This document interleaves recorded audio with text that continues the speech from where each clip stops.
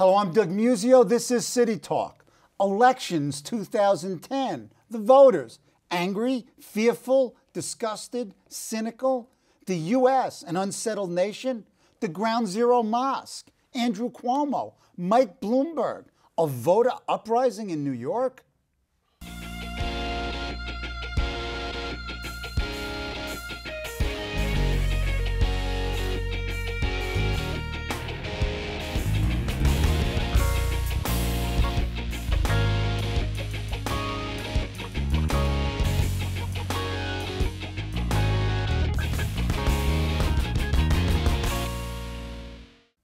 Joining me in the second of a two-part conversation on national and state politics and the 2010 elections are once again my two favorite political wise men, Ed Rollins and Errol Louis. Ed Rollins, in his 40-plus year career, has served as a university administrator and political science professor. We love that. A political advisor to presidents and presidential candidates, to governors and senators. He's the mastermind of the historic 1984 Reagan landslide.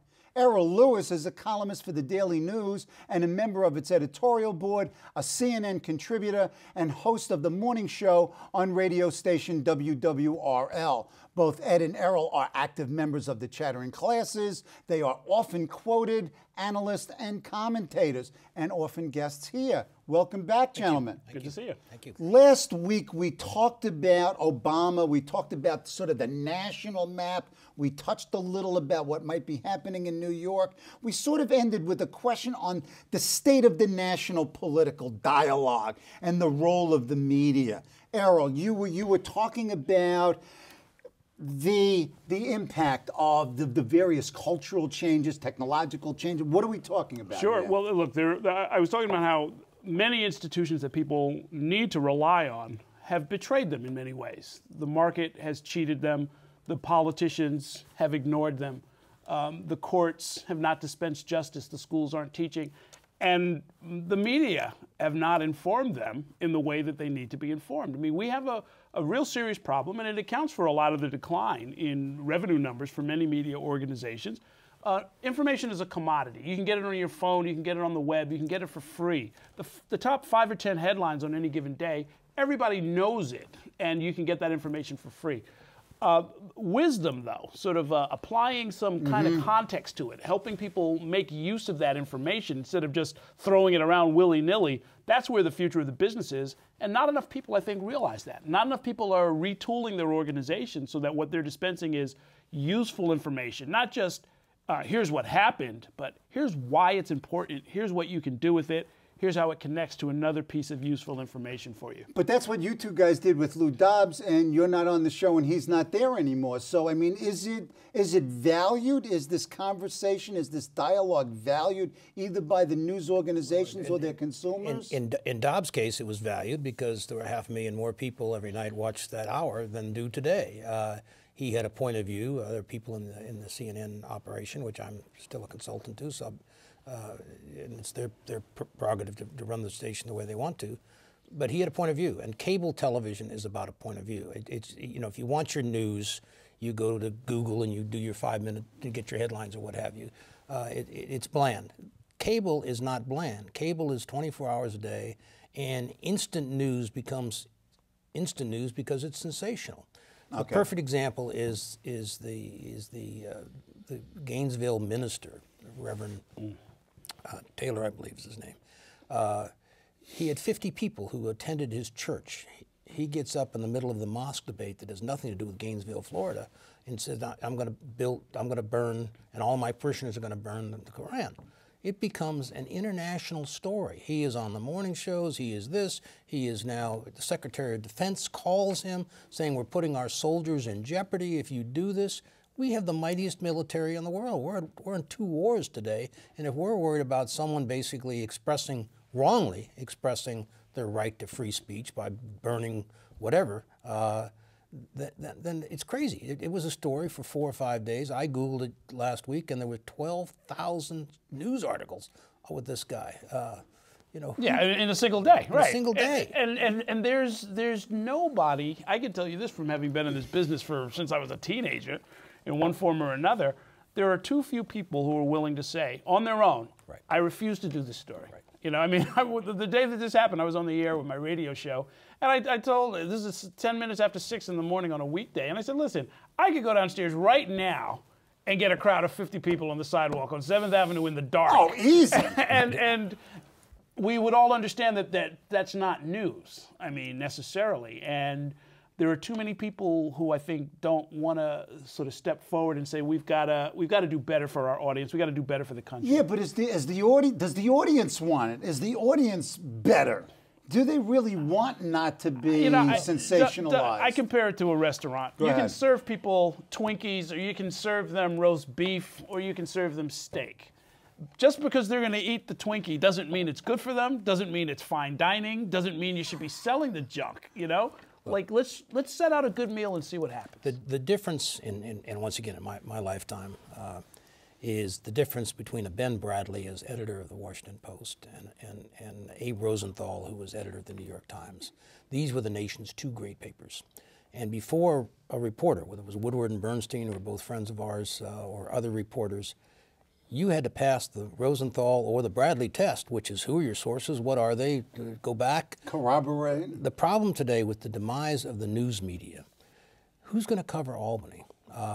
It doesn't mean can't be blogs and all the rest of it, but who basically is going to go spend the kind of time? The New York Times just did a fascinating story. I mean, the Washington Post did a fascinating story that they spent 2 years investigating the number of consultants out of the Defense Department. It was an extraordinary story in which we now have 880,000 people who have top secret clearance, which is more than the city of D.C. When I was in the White House, there were probably 200 people in the entire town that had top secret clearance. Now you basically, if you have top secret clearances, headhunters who come out and say, Doug, leave your academic, here's a $50,000 bonus, we'll pay you $400,000 a year, because with you I can get a consulting contract and go do here. Yes. But the point is, it was a fabulous investigative story that they spent 2 years with their best reporter. Most news entities can't do that anymore. Right. And going to your question, great news organizations don't worry about their audience. They worry about making sure they feel an obligation to make sure that the story is told. Whether Albany's corrupt or the downtown mayor is not doing what he should be doing, those were sort of the obligations, whether readers liked it or didn't like it, whether advertisers liked it or didn't like it. There was sort of an ethics that you basically did that. That's getting diminished by the lack of people. No, it's true. And where you see it, nowhere is it more clear than in the little comment section that they'll put after every story. Right. It could be a kid was run over by a bicycle. It could be epic corruption. And there's this sense, this assumption, it's a kind of a fake populism that says everybody's opinion counts. You know, even people who have absolutely no insider information will make sure that their comment is included. And that's a way to try to catch up with the immediacy of the digital world. It's a way to try to hold audience. I don't fault the business strategists who are trying to make various news organizations work financially, but we also have to step back and say this is having some effects on our politics. This is having some effect on the whole wide world, and we've got to be more responsible. I mean, going back to the Koran burning story, I mean, 70 people have died in riots around the world, and that toll is going to probably go up over a crazy man who had 50 followers and one bad idea, and an irresponsible press that blew it all out of proportion. And when we abuse the power, or we misuse it, or we're lazy about it, we deserve to lose it.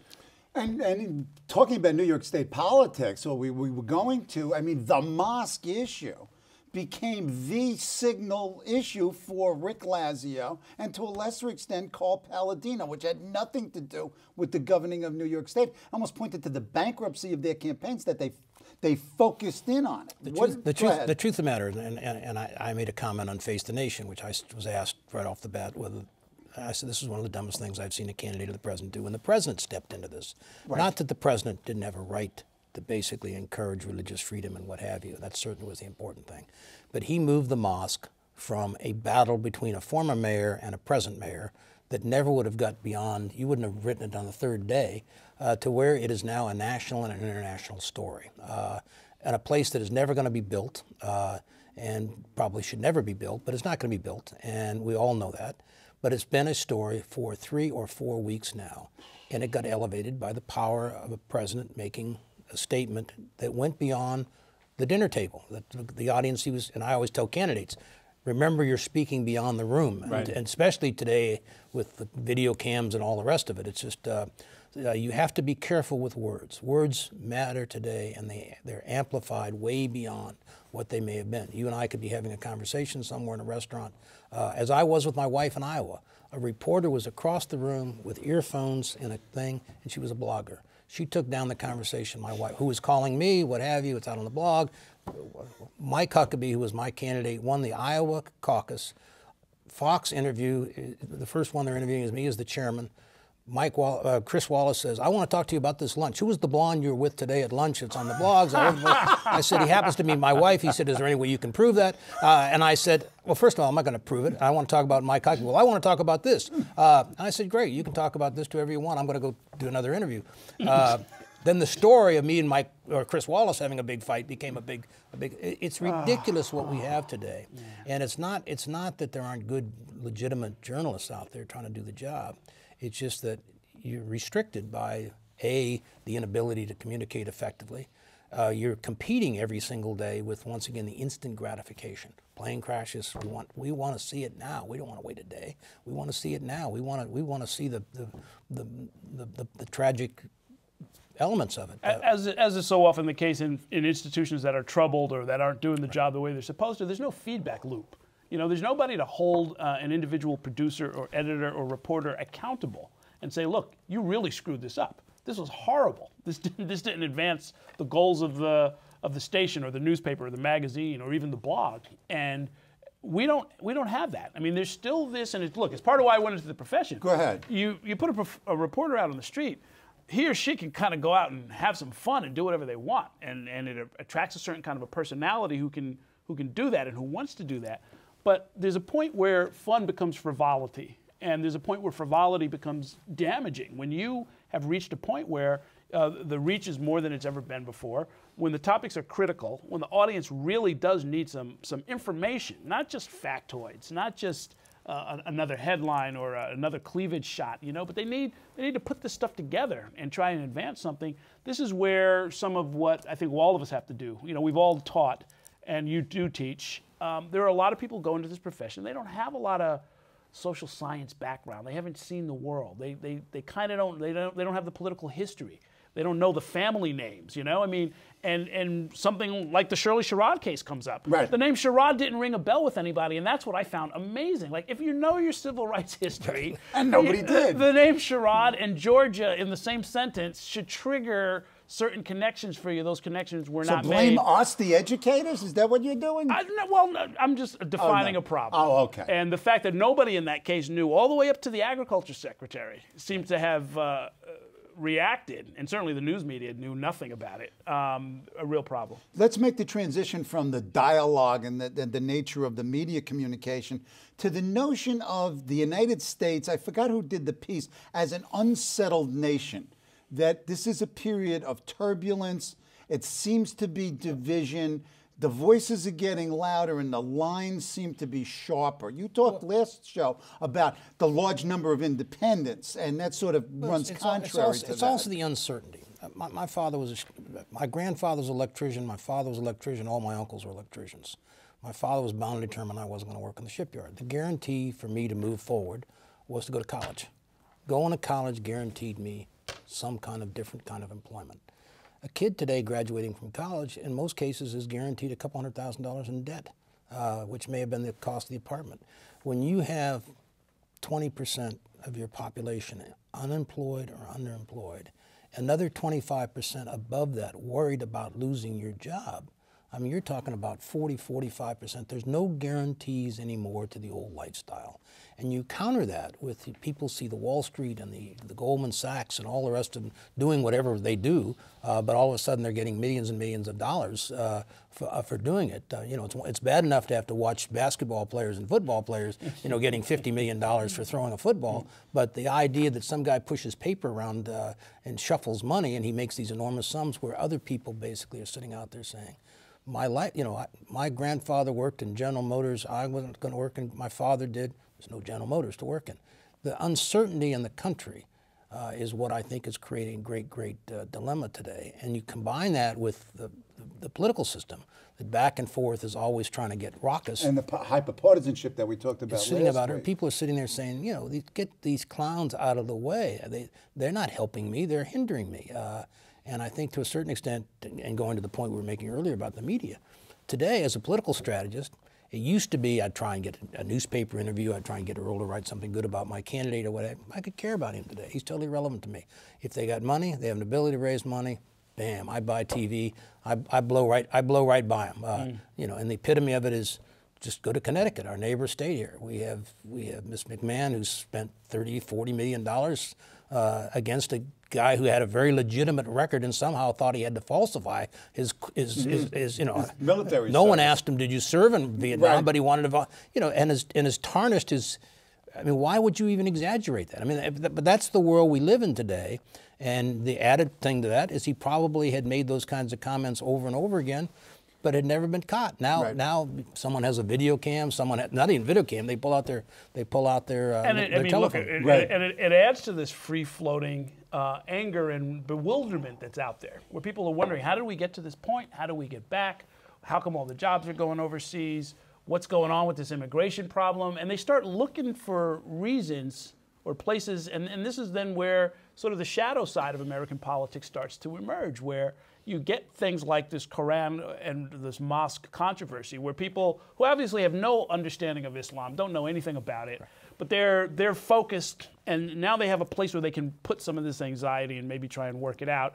And the leaders who exploit that, and I'll say Rick Lazio's name, even though he's a family friend, we got family out there in Long Island, it's the worst thing you can do as a political leader. It's the very worst thing you can do, is to take people's fear and bewilderment and try and exploit it for political gain. And I think that's what he did. Isn't that the nature of American politics, and hasn't been that way from the beginning? Only for the last couple of centuries. Yeah, I would say so. It doesn't make it right, though. It doesn't make it right. It doesn't make it right, and I think the stakes are higher, frankly. You know, Okay. I mean, I think we you know, every bit that you add to apathy and cynicism and fear is, I think, magnified now that we are a very powerful country that's the only superpower left. Over the last week or so, there have been a number of editorials and op-ed pages in the New York papers about throwing the bums out. Vote out all your incumbent assemblymen, all your incumbent state senators, and you've got this organization led by Ed Koch, New York Uprising. Is there going to be a New York Uprising? Is there this sort of this grassroots throw the bums out, or is this another media, basically media fostered publicity? I see it very differently being inside the business. I see it as, frankly, an excuse for laziness. You know, because rather than going through 212 legislators and trying to figure out who did what and who's for real and who's not for real and who's worth saving and who should be thrown out, it's easier to say, throw all the bums out. And that ain't going to happen. The public can see right through it. And you did, They're not going to throw and you did a out. column within the last week about that top-down reform ain't going to work anyway. It's not going to work. It's not going to work. I mean, I know all about Albany dysfunction. I've seen it up close. I know a lot of personal stuff about a lot of these guys. I said in the column I would trade the next 5 books about Albany dysfunction and good government for one solidly well-organized political club that shows people how to canvass, how to talk to their neighbors, how to raise money legally, how to put a guy in office or a gal in office, and how to keep them there. That's what we need. That's what's going to rescue the state. It's not going to be some rules change or some trick that gets pulled in Albany. That's not the nature of the problem. The nature of the problem is we don't have the right candidates. We don't have the right mechanisms for accountability. They know it. We know it. The press should know it. And somehow we keep trying to figure, well, one more ethics change will stop people from trying to steal. Talk about something that's been going on for centuries. People have been trying to steal money since... Oh, well, come on. since the first tax dollar was collected. Ed? Nevada has very interesting, on their ballot, they have none of the above. Harry Reid's salvation. I love it. In France, they have the, the Fiche Trois vote. Come on. There's similar things in some other states. But if you had none of the above on a ballot, and people, I mean, I sit here today, and I'm registered in Westchester County. I have a house there. I've never missed a vote ever in my life. Right, but it's sort of like, I mean, who am I going to go? There's no enthusiasm, there's no anything. And I think to a certain extent, that's the dilemma that a lot of Americans face today, where I think the whole idea, even with this election where there's a lot of anger, a lot of people are going to vote by not, or a lot of people are going to show their anger by not participating. Right. That's their prerogative. At the end of the day, Earl's point is you don't have good choices. And I always say about the game, when people say to me, well, that person can't win. I said, it's like the game of poker. Your pair of twos may not look like much, but if you got the guts to stay in the game, it beats one of a kind. Yep. You know, and it's an unfortunate way it is, but I think to a certain extent, looking down the road, I think we have more chaos, not less chaos. I don't think this election is going to be a dramatic change election. It'll make it much closer between the two sides, but it's not going to basically do real bipartisanship. The two presidents who've done bipartisanship in the modern era were Reagan and Clinton. Both didn't deal with the fringe element. Right. They dealt with the leadership. And you sit down, and what this president has to understand is he's got to sit down with John Boehner. He's got to sit down with Mitch McConnell, and he's got to say, this is what I want. These are the 10 things I want. What are the 5 things you want? And can we work this out? You can't go get the girls from Maine and say, you know, we've got our little number. And the one thing that will happen after this election is it's either bipartisanship or nothing. And that's the way it's going to be. Wow. Wow, we'll come back to that at the very end. Let's talk some names here. Andrew Cuomo.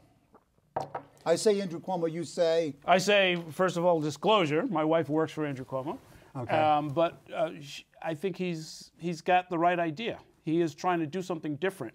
He's, unlike Spitzer, not going to imagine that he can come in with a large electoral mandate and mow down everybody who gets in his path. He's not going to try and steamroll anybody. He's made a lot of outreach, a fair amount of outreach, some of it behind the scenes, to Republicans and former Republicans. Absolutely. You know, his running mate, Duffy, you know, former Republican. Right, and Mangano and Nassau, et cetera. So I think he's got the right idea. I think also because, look, he came of age in the 20s. He was there on the second floor in the Capitol watching his father do battle with the legislature. He knows the nature of the system. He knows that it's got to change or the whole state's going to go under.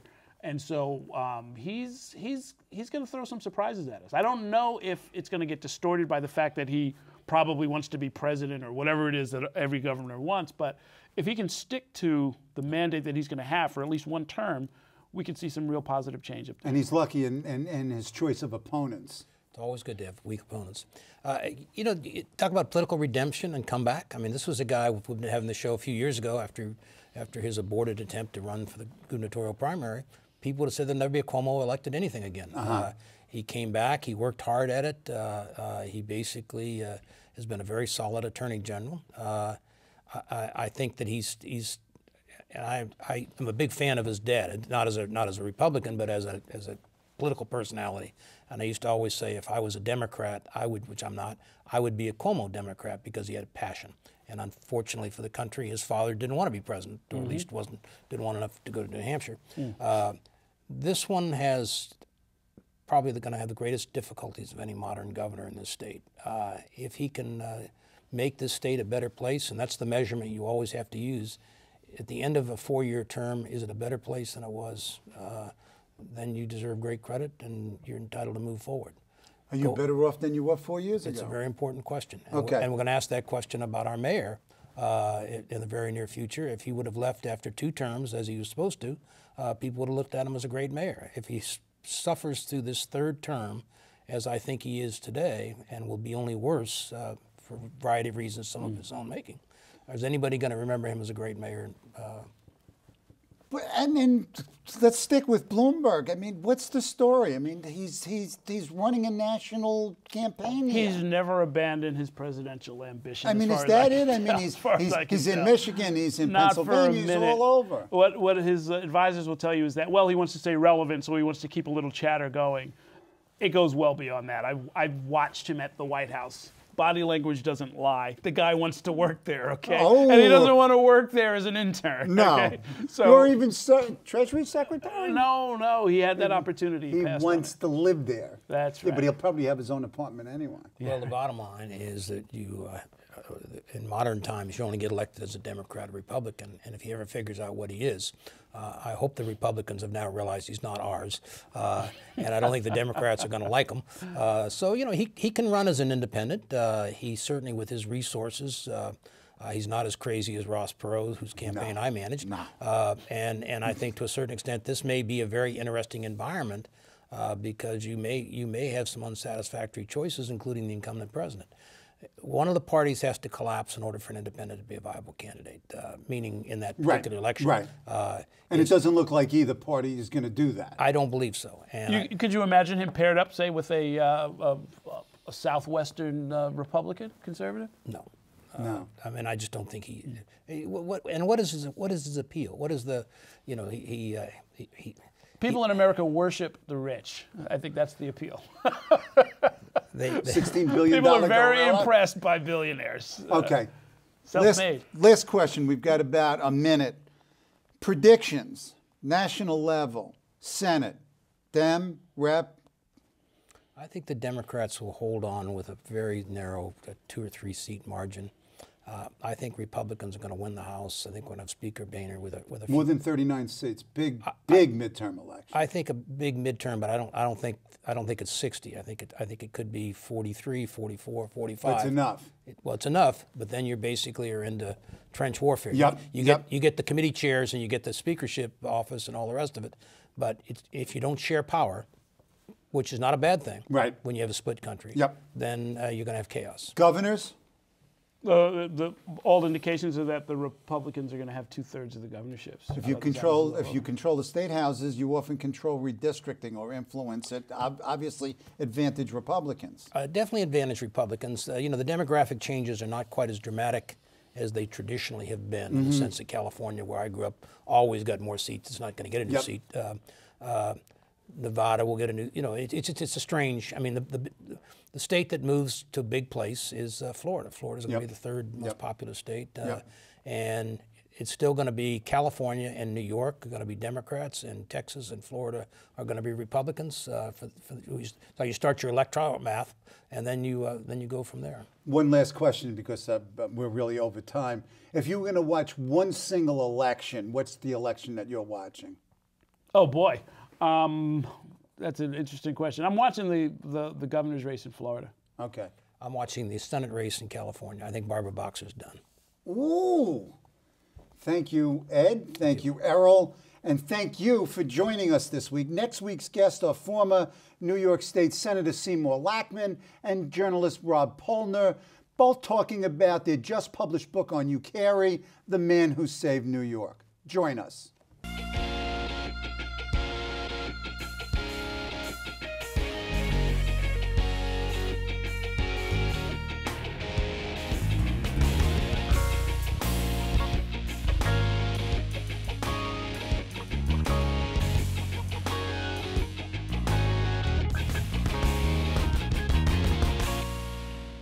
Hello, I'm Doug Musio. Let us know what you think about this show. You can reach us at CUNY.TV. When you get there, click on the bar that says Contact Us and send your email. Whatever it is.